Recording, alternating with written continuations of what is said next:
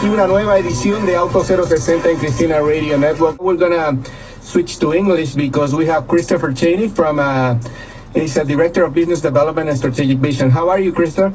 I'm doing great. Good morning, and maybe it's good afternoon by now out your way. But good morning. Well, we are all over the country, so it's good day everywhere. Okay, sounds great. Thank you very much. I was mentioning in the introduction in Spanish, Strategic Vision come up with a new total quality study for the best 2013 models.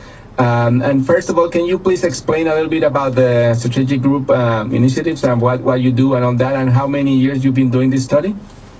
Sure, absolutely. Well, Strategic Vision's been around for about 40 years, and it's a group of both psychologists and scientists. Scientists meaning that there are computer science and actually a physicist who works with our company.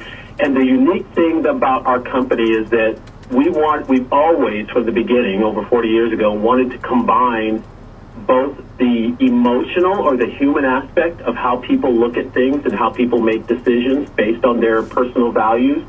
And we wanted to look at the actual hard science, you know, the things that you can touch, the things that you can experience. And at Strategic Vision, we bring those two things together.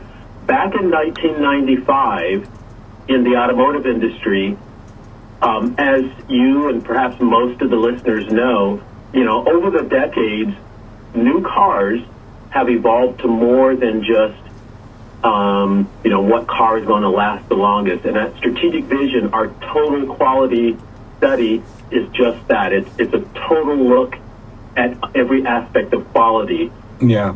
You know, for example, you know, most people know that there are a lot of people out there who rate new cars, but we, a long time ago, knew that there's much more to, you know, if you bought a new car and your windshield wiper went bad, you know, that's a problem and you're going to have a reaction to it. Yeah. But if you bought a new car and your transmission fell out, you're going to have a different reaction to that. And so we always felt like we needed to not only measure the experience, but measure the emotional experience. And so we put those two things together to make up the total quality. Yeah, you mentioned about 500 different factors to come up with this list, including the love. I mean, love is like, oh, I love this thing in the car, or I hate this thing in the car.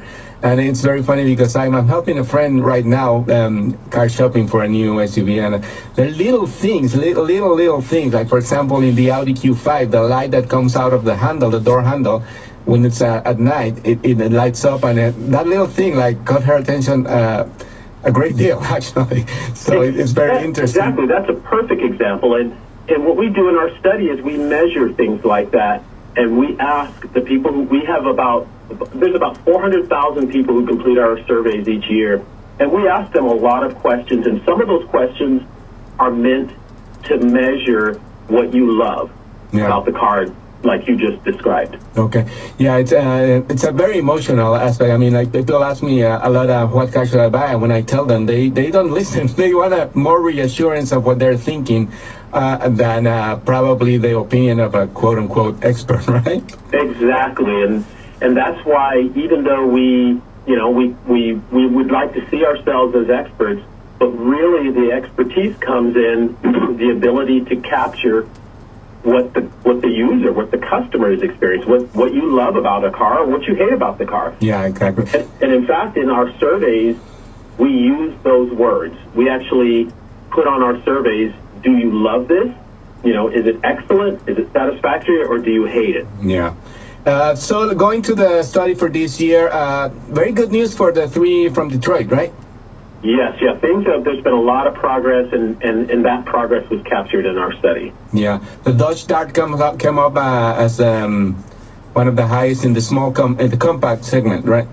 Very interesting car because it has a lot of technology from Alfa Romeo in Italy, being Chrysler part of the Jeep group, the Fiat group, I'm sorry.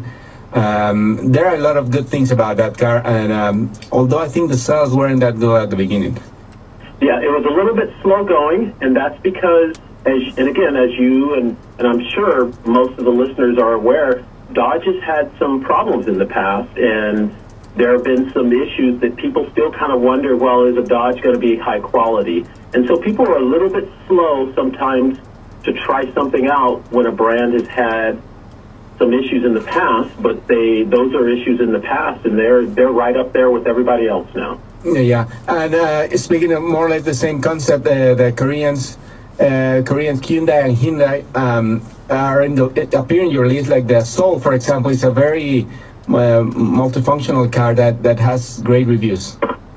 That is exactly right, and that's another good example of when Hyundai and the Korean with Kia, when they started introducing cars here in the United States, a lot of people kind of looked at it as, okay, well, these are cheap throwaway cars that we can buy because they're cheap, but we throw them away because they're not going to last long. And they've come a long way. Nobody took them serious in the beginning, but one of the things, if you or your listeners were to go and Google strategic vision and total quality, you would see that maybe, I think it was about 5 or 6 years ago, we did a study and we talked about how Hyundai would be big in the U.S. at some point, and they are a competitor now. Yeah, they absolutely. I was actually at the launch event for the Kia Cadenza, the first luxury car from Kia, and actually they were making fun of their own because they were saying when they introduced the brand here in the States in 18 years ago, people said a Kia, and people thought they were going to the IKEA store, like the furniture store, like buying disposable cars, the cars that you can put together as a kid in your house. That's exactly right. That's how people thought of them, and now there's not so much laughing going on now because they are serious competitors, and all the manufacturers know they're here to stay. Yeah, absolutely, and I think that's something they're doing very smart. The packaging they're doing in the cars, like putting all the technology and all the things that people more or less expect now in new cars, like Bluetooth, navigation, keyless entry, and all those things are available everywhere. I mean, if you can get it in, for example, a Kia Forte for $25,000, why do you have to pay $5,000 for an option in a Mercedes-Benz or an Audi or a Porsche, right? You're right. In fact, last year, we do another study. Of course, you know about total quality, but we do another study called Total Value. And Hyundai and Kia have had a lot of leaders in that aspect for the reasons that you just said, because they put a lot of innovation standard. Yeah. And people appreciate that. Another result of the study is that the Volkswagen Group has come up as a very trusted brand, right? They have. They've always been a brand that people have thought was unique, and people have always loved Volkswagens, even when there were problems. But what they've done now, and actually not just Volkswagen, but all of the brands now build really good quality cars, but Volkswagen continues to, and Audi, continue to put out cars that are very unique, and their styling is very individualistic, and people like, people of all ethnicities, everybody likes a car that makes them look special, and Volkswagen has that. Yeah, I think besides the cars that are actually very good, and they have overcome problems that they had way back, like in the 90s and the 80s and even earlier than that, do you think that their Super Bowl commercials have anything to do with this? Because they're like genius. Well, you know what? There's no question if you get that kind of exposure, and they've had some pretty interesting commercials that are helping people to remember their brand, and so yes, that has an effect, and I think there's even, correct me if I'm wrong, I think there's even been a couple of movies. I don't know if it's been, there was a movie that was out a few years ago called Taken, and I think, you're starting to see some of their cars in movies, and people appreciate that. Yeah, exactly.